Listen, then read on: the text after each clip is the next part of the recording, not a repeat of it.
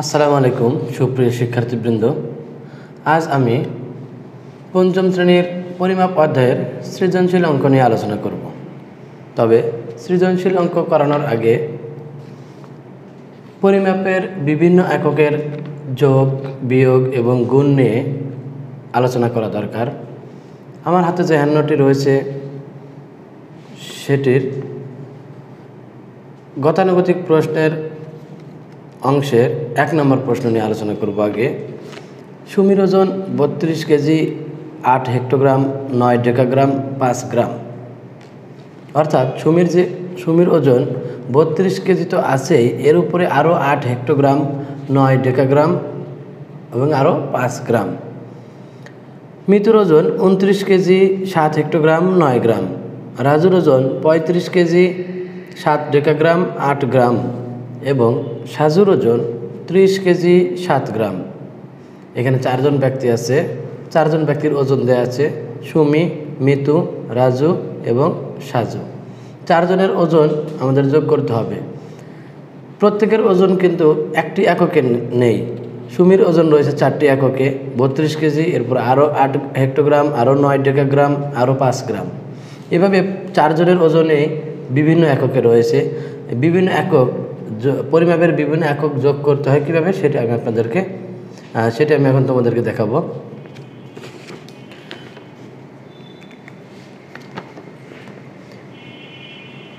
Hectogram এবং decagram সরাসরি যোগ করা যাবে না।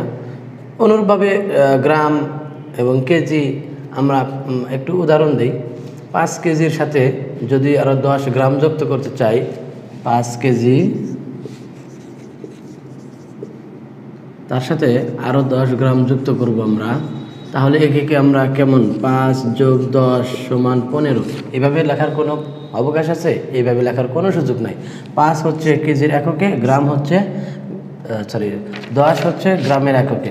অতএব আমরা এইভাবে যোগ করতে পারবো না। আমাদের যোগ করতে হলে গ্রামের এককের সাথে গ্রামের একক যোগ করতে হবে, হেক্টোগ্রামের এককের সাথে হেক্টোগ্রাম একক যোগ করতে হবে, কেজির এককের সাথে কেজির একক যোগ করতে হবে।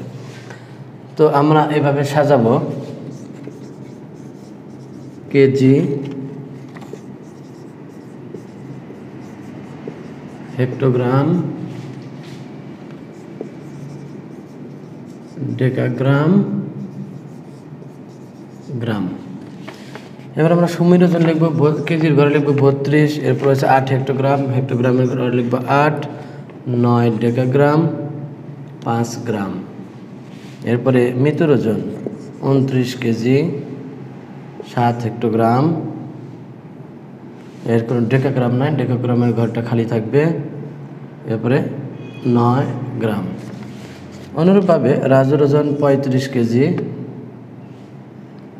৭ ডেকাগ্রাম, এটা ৭ ডেকাগ্রাম, এটা তো হেক্টোগ্রামের ঘর, এই জায়গাটা ফাঁকা থাকবে। ৭ ডেকাগ্রাম ৮ গ্রাম।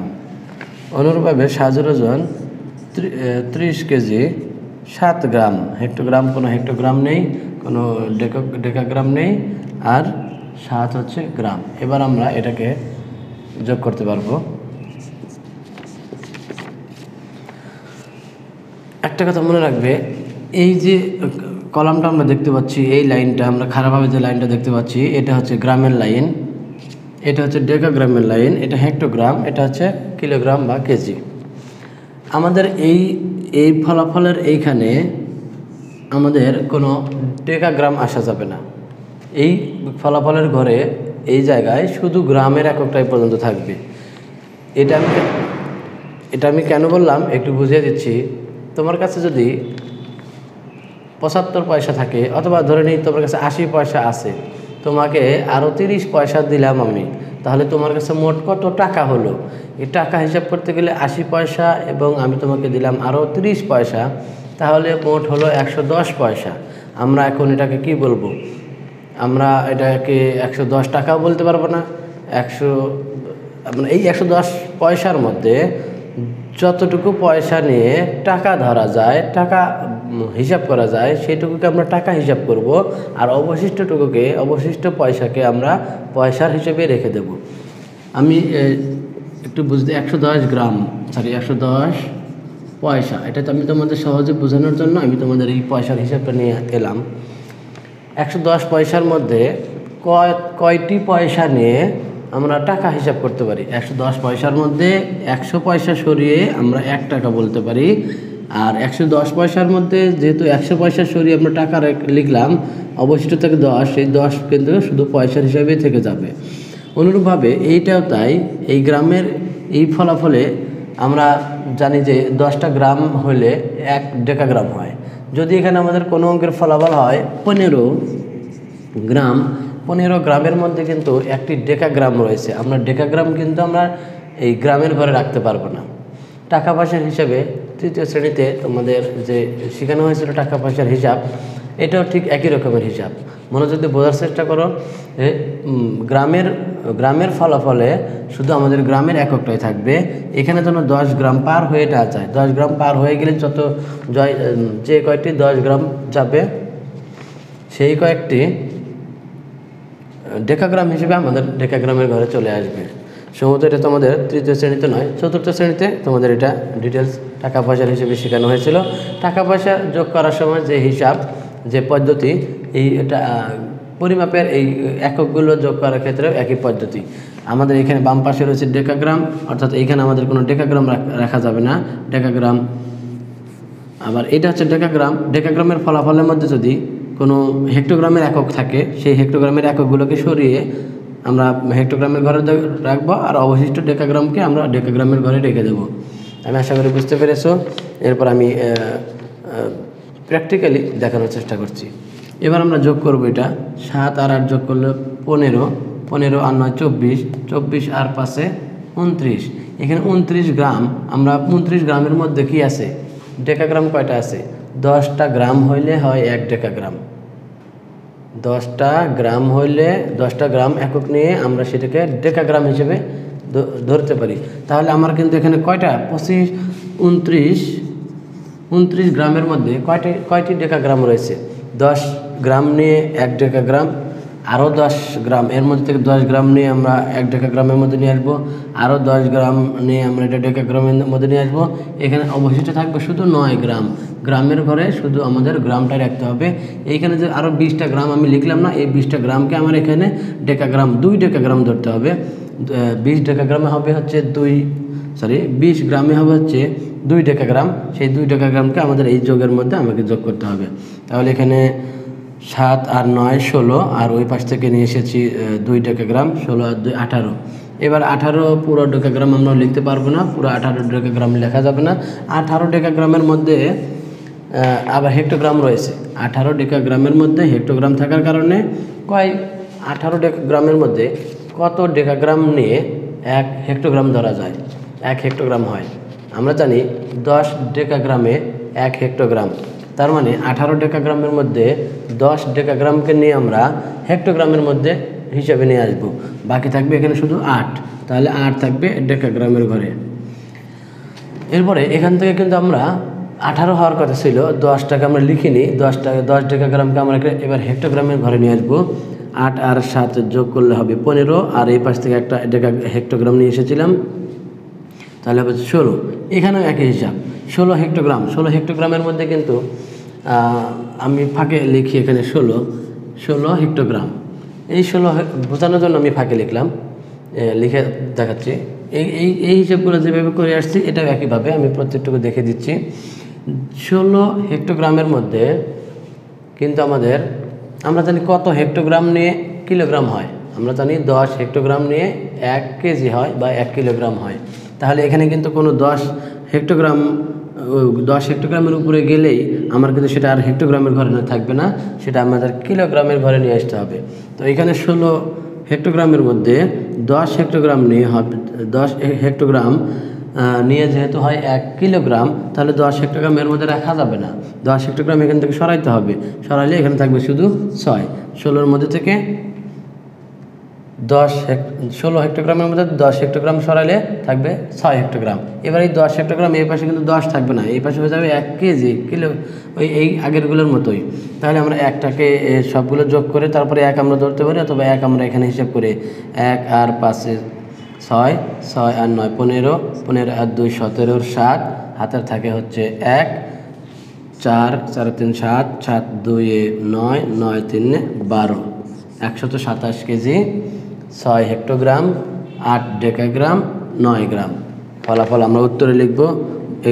এখন যেহেতু এখানে আমরা কেজি লিখে নিয়েছি, এই বারবার প্রত্যেকটা ঘরে আমার কেজি লেখার দরকার নেই, আমরা সরাসরি উত্তরে লিখব 127 কেজি, 6 হেক্টোগ্রাম, 8 ডেকাগ্রাম, 9 গ্রাম। আশা করি আমি তোমাদেরকে বোঝাতে পেরেছি। এরপরে হিসাবগুলো একই রকমের আসবে, এবং যদি গুণ করতে হয় গুণের সময় কেমন হিসাব আসবে সেই গুণটা আমি দেখে দিচ্ছি। আমাদের সংক্ষিপ্ত অঙ্ক করানোর সময় শেষের দিকে কিছু অঙ্ক আমরা বাদ রেখেছিলাম, তার মধ্যে পরিমাপের গুণ অঙ্ক ছিল, যেটা আমাদের চোখ এড়িয়ে গিয়েছে, মিস করেছে, সেটি আমি তোমাদের এখন দেখিয়ে দিচ্ছি।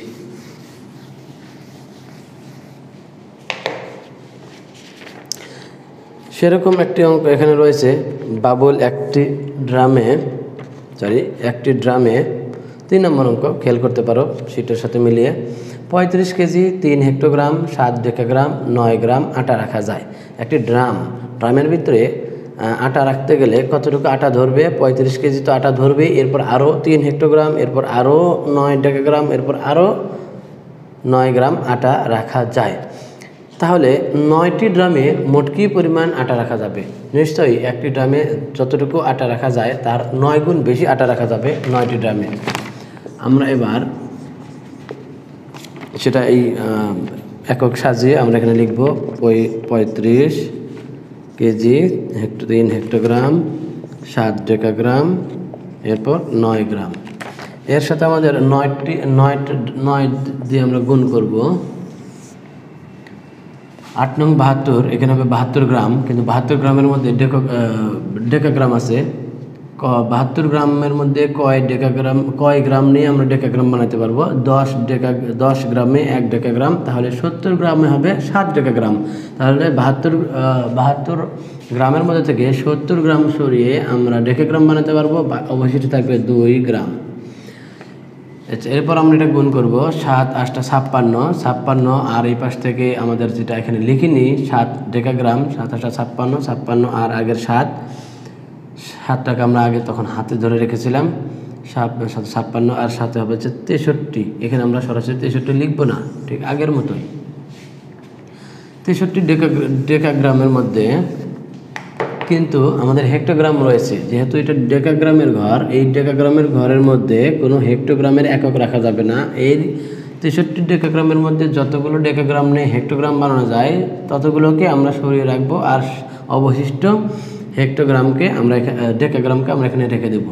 ছিল আমাদের 63 ডেকাগ্রাম হওয়ার কথা ছিল, আমরা ফাঁকা জায়গায় রাফ করে রেখে দিতে পারি 63-র মধ্যে 60 আমরা লিখবো না, 60 ডেকাগ্রাম না লিখে লিখবো 3 ডেকাগ্রাম। আর ওখানে যে 60 ডেকাগ্রাম ছিল, 60 ডেকাগ্রামে হয় হচ্ছে 6 হেক্টোগ্রাম, এটা আমরা পরে যোগ করব। এই 8 এবং 3 গুণ করবো, 3 8 24, আর আমার হাতের ছিল 6 ডেকাগ্রাম, এখানে ছিল 6 ডেকাগ্রাম। 3 8 24 আর 6 29, এবারও একই হিসাব। 29টা আমরা ফাঁকা জায়গায় হাতে রাফ করব, রাফ করে এখান থেকে কত হেক্টোগ্রাম নিয়ে 29 হেক্টোগ্রামের মধ্যে কত হেক্টোগ্রাম, 29 হেক্টোগ্রামের মধ্যে কিন্তু এর মধ্যে কিলোগ্রাম রয়েছে, যার কারণে পুরোটুকু আমরা লিখতে পারবো না। 29 হেক্টোগ্রাম লিখলে এর মধ্যে কেজিটাও রয়ে গেল, আমরা এখান থেকে কেজিগুলো সরাইতে হবে। কত হেক্টোগ্রাম নিয়ে 1 কেজি হয়?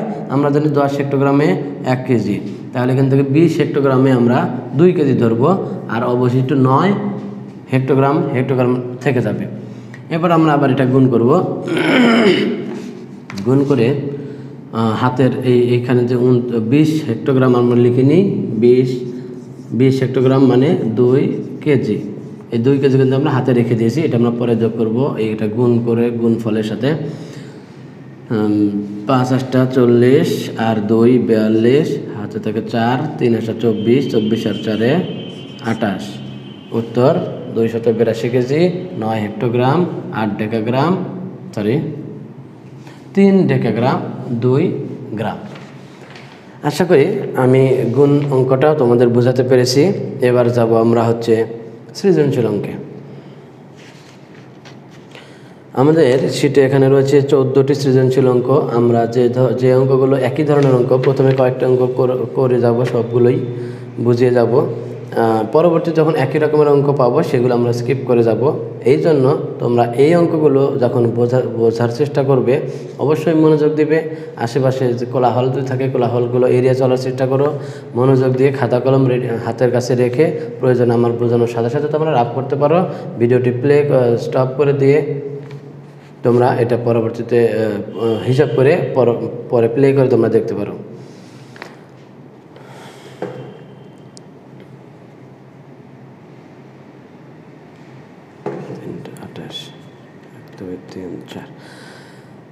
দেখি আমরা একটা না কতক্ষণ দাঁড়িয়ে থেকে তোমাদের কতগুলো অঙ্ক একসাথে বুঝিয়ে দিতে পারি।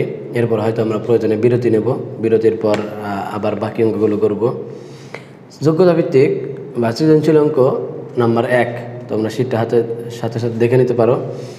496 কেজি আলু থেকে হাসানের কাছে 120 কেজি 200 গ্রাম ও রাসেলের কাছে 205 কেজি 150 গ্রাম আলু বিক্রি করেন। অর্থাৎ আশিকের কাছে আলু ছিল 496 কেজি টোটাল, এই একদম অ্যাকিউরেট 496 কেজি। এর উপরে কোনো হেক্টোগ্রাম বা ডেকাগ্রাম বা কোনো গ্রাম ছিল না, শুধুই 496 কেজি। অর্থাৎ হেক্টোগ্রামের ঘরগুলো কিন্তু ওগুলো জিরো, ওগুলোতে কিছুই নাই আমার। এবার সে কী করেছে, দুজন ব্যক্তির কাছে আলু বিক্রি করেছে। হাসানের কাছে বিক্রি করেছে 120 গ্রাম, হাসানের কাছে বিক্রি করেছে 120 কেজি এবং আরও 250 গ্রাম, অর্থাৎ 120 কেজি 250 গ্রাম বিক্রি করেছে। এবং রাসেলের কাছে বিক্রি করেছে 205 কেজি 150 গ্রাম। 205 কেজি তো আছেই, তারপর আরও অল্প একটু বিক্রি করেছে 150 গ্রাম। ক নম্বর প্রশ্ন,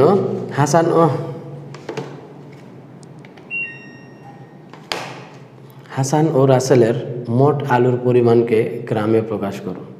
হাসান ও রাসেল যে পরিমাণ আলু কিনলো আশিকের থেকে, সেই আলুর পরিমাণগুলোকে আমরা যোগ করব। যে যোগটা আমি কিছুক্ষণ আগে এখানে দেখিয়েছি তোমাদের, অনুরূপভাবে যোগ করব। যোগ করার পর সেই আলুর পরিমাণকে পুরাটুকুকে আমরা গ্রামে প্রকাশ করব। এখানে আমাদের দুইটা পার্ট আসবে, একটা হচ্ছে যোগ করতে হবে, এরপর যোগফলটা যা হবে সেটাকে আমাদের পুরোটুকুকে গ্রামে প্রকাশ করতে হবে। তো দেখি কিভাবে করতে হবে। এখানে আমাদের কিন্তু হেক্টোগ্রামের কোনো হিসাব নেই, আমাদের আসছে শুধু কেজি আর হচ্ছে গ্রাম। আমরা হেক্টোগ্রাম ডেকাগ্রাম এগুলো লিখবো না।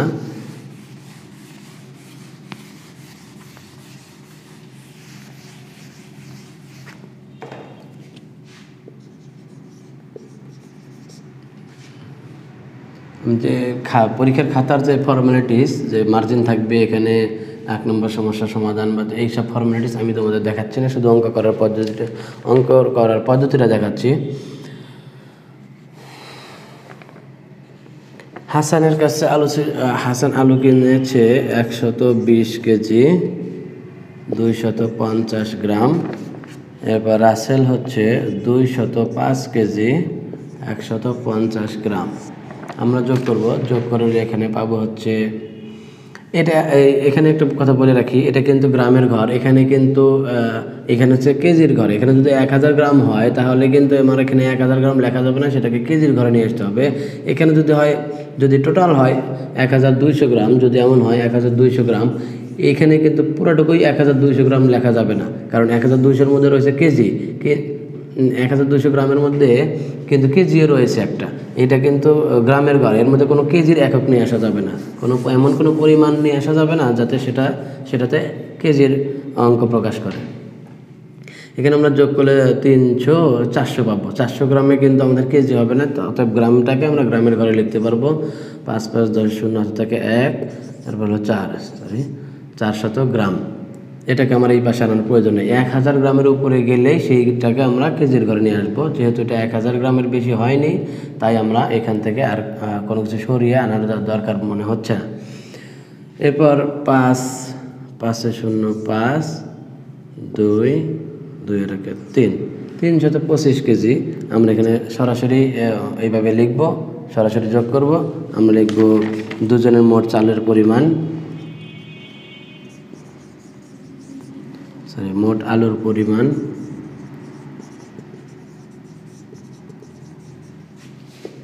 325 কেজি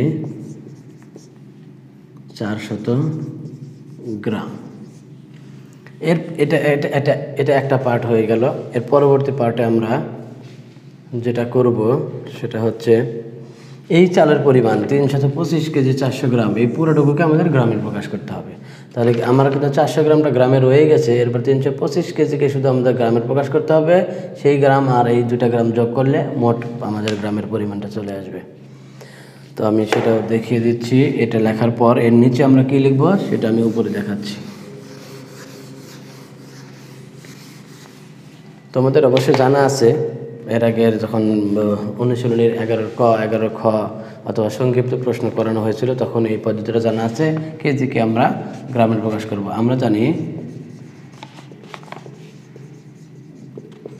1 কেজি সমান 1000 গ্রাম, অতএব 325 কেজি সমান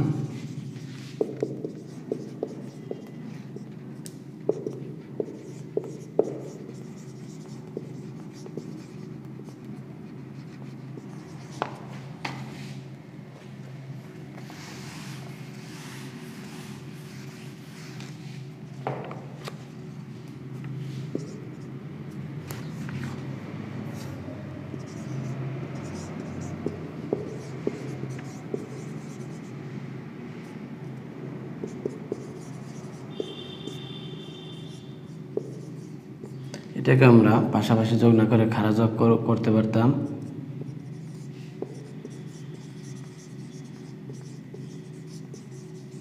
এই যে গ্রামকে কেজিকে গ্রামকে প্রকাশ করা হলো এতটুকুর মাধ্যমে, এই হিসাবের মাধ্যমে। এটা ছিল আমাদের অঙ্কের দ্বিতীয় পার্ট। এই দ্বিতীয় পার্টটা আমরা এইভাবে না করে অন্য পদ্ধতিতে করতে পারবো। আমি আশা করি এটুকু বুঝতে পেরেছো তোমরা। এরপর আমরা লিখবো শুধু উত্তর এত গ্রাম। আমরা সবগুলোকে আমরা গ্রামে প্রকাশ করেছি, শুধু এই দ্বিতীয় পার্টটা, সেকেন্ড পার্টটা আমি তোমাদেরকে অন্য একটা কোন প্রক্রিয়ায় লেখা যায়। যদি অঙ্কের মানটা কম হয়, ছোট হয়, তাহলে আমরা একটু সংক্ষেপে লেখার চেষ্টা করব। আর যদি অঙ্কের মানটা বড় হয়, আমরা সংক্ষেপ করার চেষ্টা করব না, যথাসম্ভব একটু অঙ্কটা বড় করার চেষ্টা করব। এইভাবে সংক্ষেপটা করব।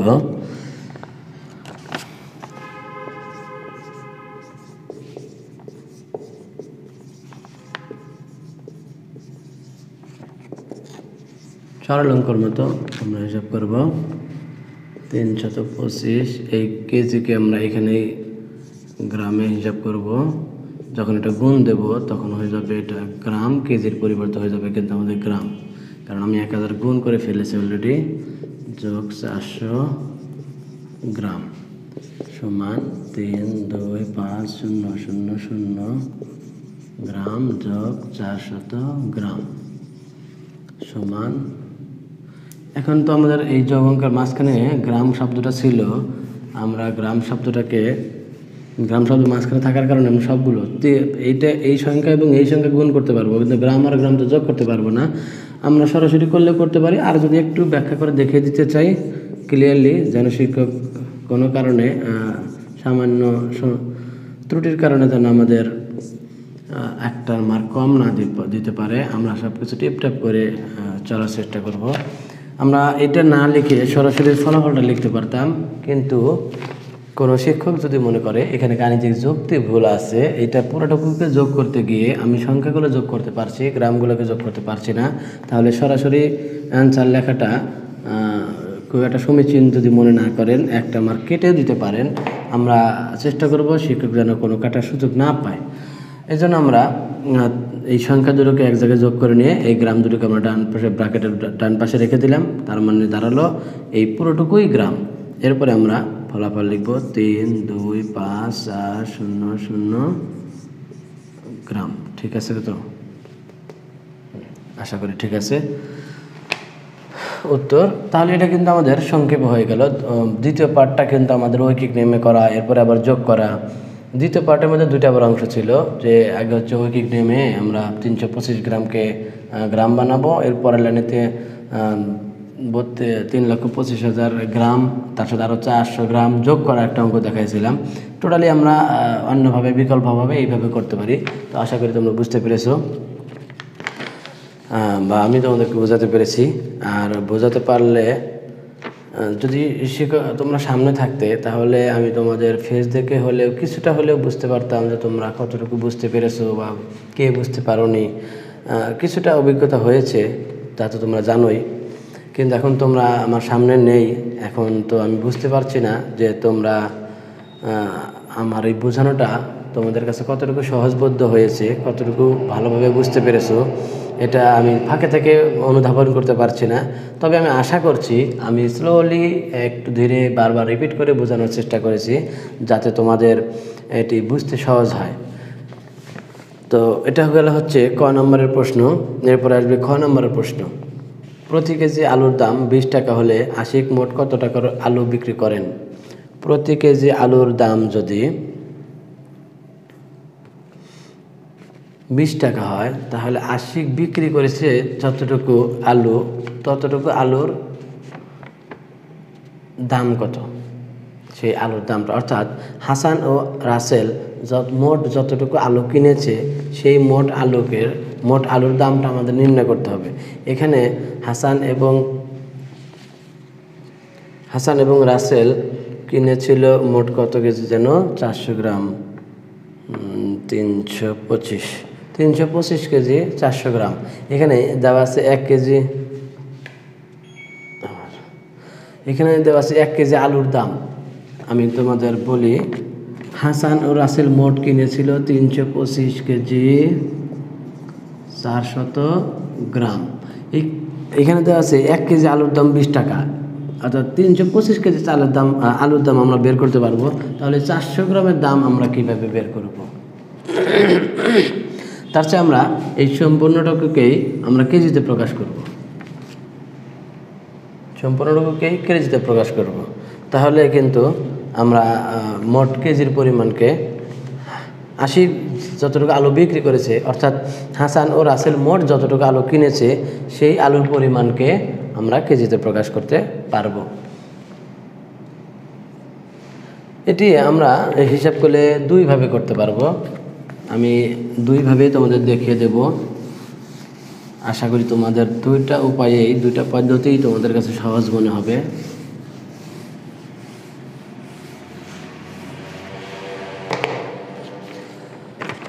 আমরা এই 400 গ্রামকে কেজিতে প্রকাশ করব, কেজি প্রকাশ করে 2টা কেজি যোগ করব, এই সম্পর্কে কেজির হিসাবে আমরা অঙ্ক করব।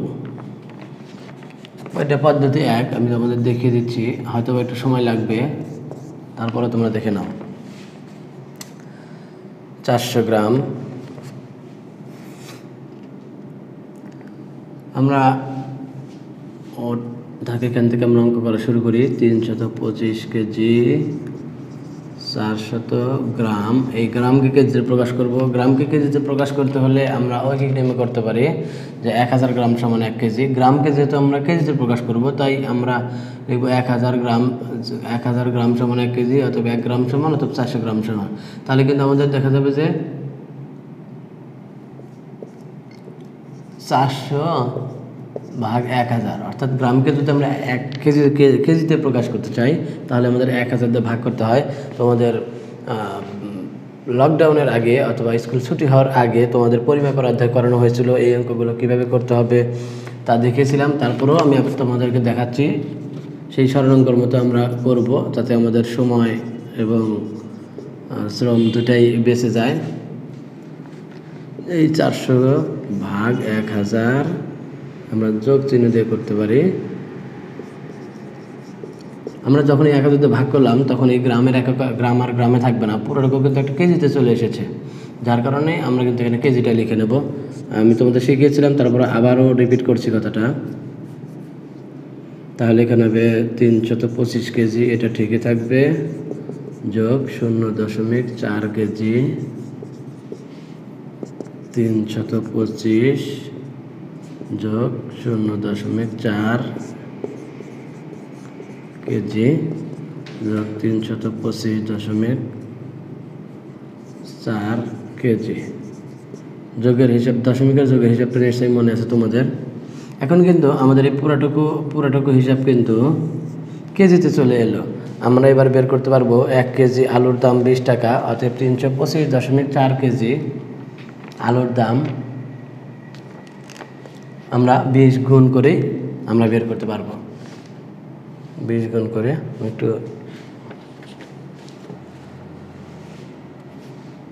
নিজে করতে গেলে হয়তো বা একটু সময় লাগতে পারে, তাই আমি ক্যালকুলেটরে করে দেখাচ্ছি।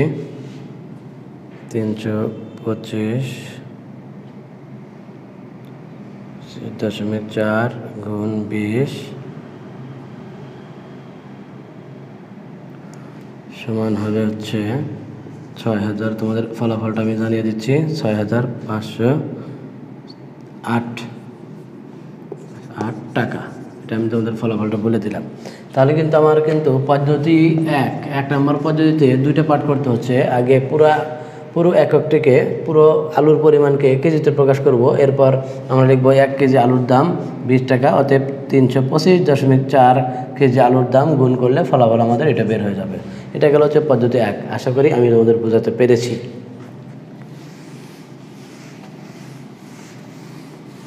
এবার আসবে দ্বিতীয় পদ্ধতি।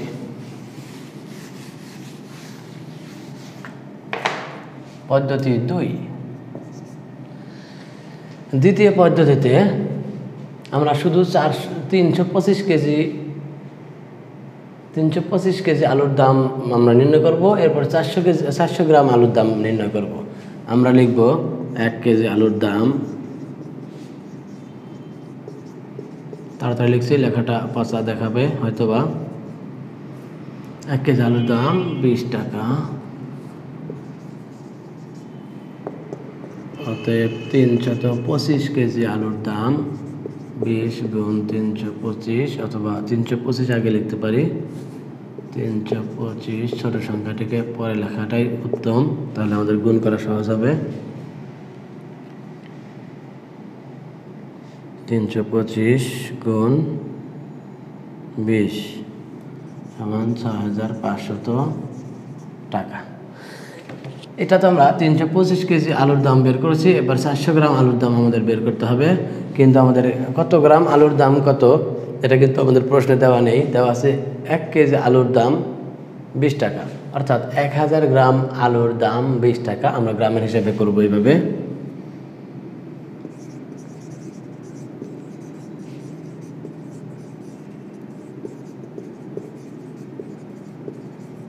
আবার যেহেতু একই সূত্র দিয়ে দুটো অঙ্ক করছি, একটা অঙ্ক করলাম, আবার একই হিসাবে আরেকটা অঙ্ক বের করব, যেন আমরা আবার লেখাটা উত্তম। আমরা কত গ্রামের দাম বের করতে হবে? 400 গ্রাম। সরাসরি আমরা 400 লিখতে পারবো না। 1 গ্রাম আলুর দাম 20/1000 টাকা, অতএব কত? 400 গ্রাম আলুর দাম 20/1000 উপরে 400।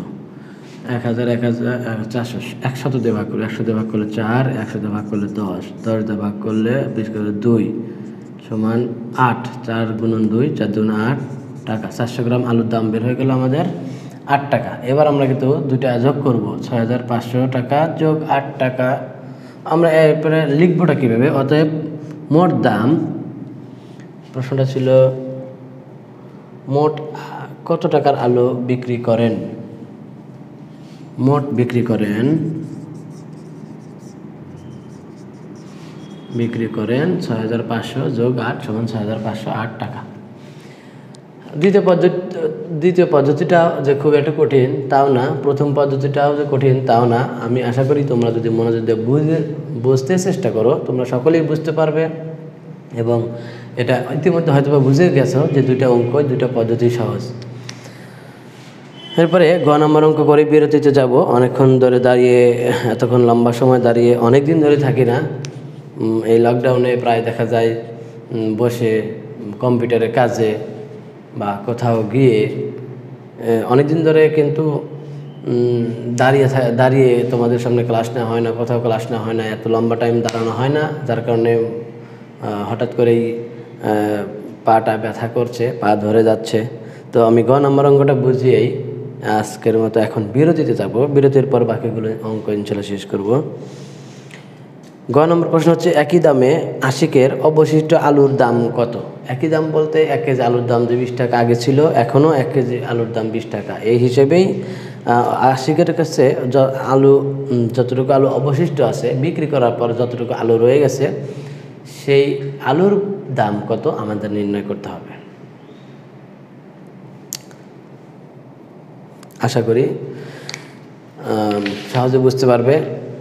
এখন আশিকের কাছে মোট আলু ছিল কত? 496 কেজি। এখান থেকে সে মোট বিক্রি করেছে 325 কেজি 400 গ্রাম। আমাদের এখানে বিয়োগের কাজ করতে হবে। আগে ফলাফল যতটুকু অবশিষ্ট আলুর পরিমাণ আগে নির্ণয় করতে হবে।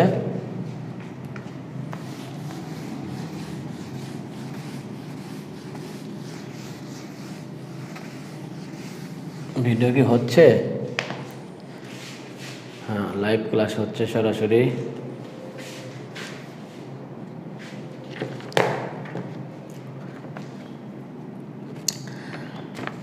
আশিকের কাছে আলু ছিল 496 কেজি। গ্রামের কোনো একক ছিল না, কিন্তু আমাদের বিয়োগ করার সময় কিন্তু 400 গ্রামও বিয়োগ করতে হবে, তাই আমরা গ্রামটা লিখব। আলু ছিল, আশিকের কাছে আলু ছিল, সংক্ষেপে লিখি 496 কেজি, কোনো গ্রাম নাই, 0 গ্রাম। আমরা এই লেখাগুলো না লিখে আর একটু সহজ করে লিখব। সরাসরি আগে হিসাব করে নেব, তারপর কথাটা বলে নেব। এখানে লিখব কেজি, তাহলে আমাদের হিসাব করতে সহজ হবে। আর এখানে হচ্ছে গ্রাম।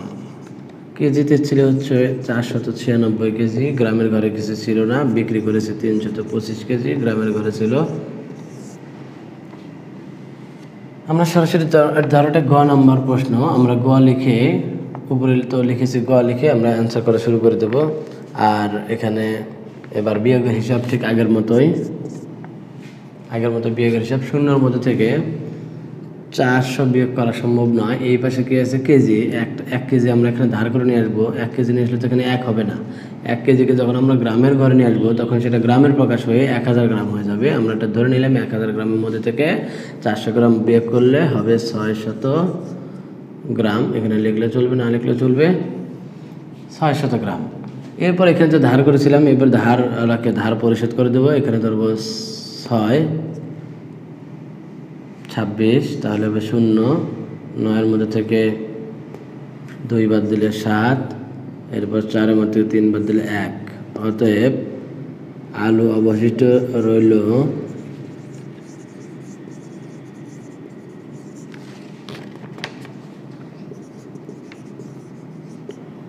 170 কেজি 600 গ্রাম। এখন সেই অবশিষ্ট আলুর দাম আমাদের নির্ণয় করতে হবে। আমরা এর আগের খ নম্বর অঙ্কে যেভাবে দাম বের করেছি, 325 কেজি 400 গ্রাম আলুর দাম বের করেছি দুইটা পদ্ধতিতে। এই 170 কেজি আর 600 গ্রাম এই পরিমাণ আলুকেও আমরা একই পদ্ধতিতে আমরা দামটা বের করতে পারি। দুইটা পদ্ধতি শেখানো হয়েছে। যেটা সহজ মনে করবো, যেটা যার কাছে স্বাচ্ছন্দ্য বোধ করো, সেই পদ্ধতিতেই এই 170 কেজি 600 গ্রাম আলুর দাম তোমরা নির্ণয় করবে। তো ঠিক আছে, এখন আমরা বিরতিতে যাচ্ছি 5 মিনিট। 5 মিনিট বিরতিতে তোমরা সকলে কারো ওয়াশরুমে যাওয়ার প্রয়োজন হলে ওয়াশরুমে যেতে পারো, অথবা মোবাইলটা চার্জ দেওয়ার প্রয়োজন হলে চার্জ দিতে পারো, অথবা আগের এতক্ষণ শেখানো জিনিসগুলো তোমরা নিয়ে নিজে নিজে চিন্তা ভাবনা করতে পারো, এবং যেন পরবর্তী অঙ্কগুলো করতে সহজ হয়। তো ফিরে আসছি 5 মিনিটের মধ্যে ইনশাল্লাহ। ততক্ষণে আমাদের সাথে থাকবে আশা করি। আল্লাহ হাফেজ।